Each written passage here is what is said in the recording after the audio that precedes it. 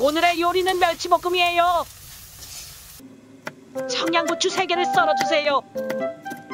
마늘 6개도 납작하게 편 썰어주세요. 멸치는 채로 가루를 걸러주세요. 먼저 마른팬에 중불로 1분에서 2분 정도 볶아줘요.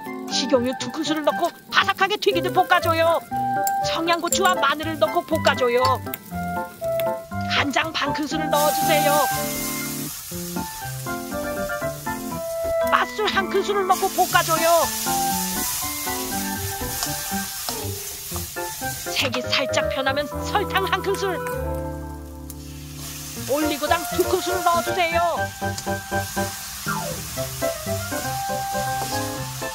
마지막으로 통깨를 골고루 뿌려주면 자꾸자꾸